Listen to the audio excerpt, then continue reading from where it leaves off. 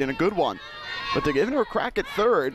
Ashley Smith has moved back across the diamond to first. 1-2, knocked down by Perkins. First chance for Diaz. Quick field throw in time. She's one of the best control pitchers in the A-Sun. Here's a bouncer down to third. Diaz, look how smooth she looks over there at third. Here's the pitch.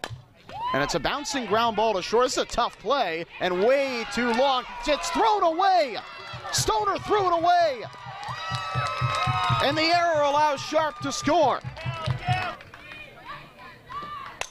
There's a drive, deep center field. That's very deep. Goodbye! Devin Lewis showing off her strength. Her second home run in 72 hours. And the Stetson lead is 3-0. Here as she did over the weekend. 1-2.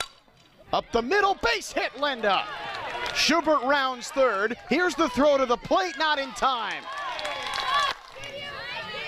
1-2. And this one does get under the glove of Heinze. And it's another hit for Schubert.